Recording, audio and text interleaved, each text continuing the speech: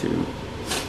Welcome back to UICFlames.com. We're here with head men's soccer coach Sean Phillips in advance of Friday night's Horizon League game against Cleveland State. Coach, what are your thoughts on a pretty pivotal game tomorrow night at Flames Field?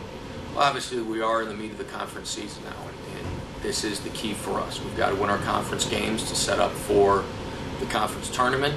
Our goal is to host and obviously then win the conference tournament. That being said, Friday night's a big contest with Cleveland State. Ollie has done a great job the last couple of years of putting Cleveland State into the top of the conference, a team that's got to be reckoned with. They've played 3 tremendous historical programs already this year: Wake Forest, Akron, and Santa Clara, all on the road. So I'm expecting a very big challenge on Friday night. They're going to be prepared. They will be very tactically aware of what we're trying to do, and they have quite a number of talented players coming off of injury that will pose a very big challenge for us.